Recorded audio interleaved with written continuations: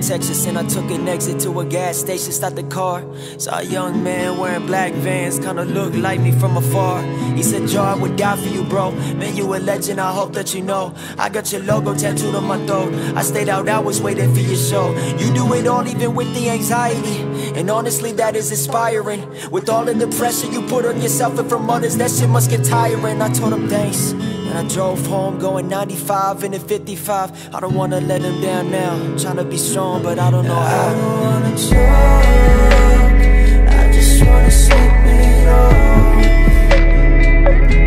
so I can go to bed, pretend like this will somehow end.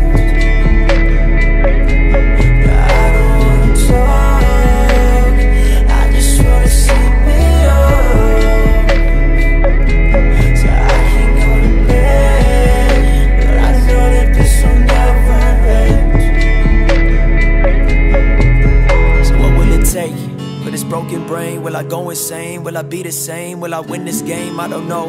Facing an army of fear of my own, reading reviews of my songs in my bed. I lie and I say it won't get to my head. Defining myself by a stranger's opinion. The people around me tell me not to listen. So you want it real? Now be in it. I don't wanna keep on feeling this. You know what I've been dealing with. You know what I've been dealing with.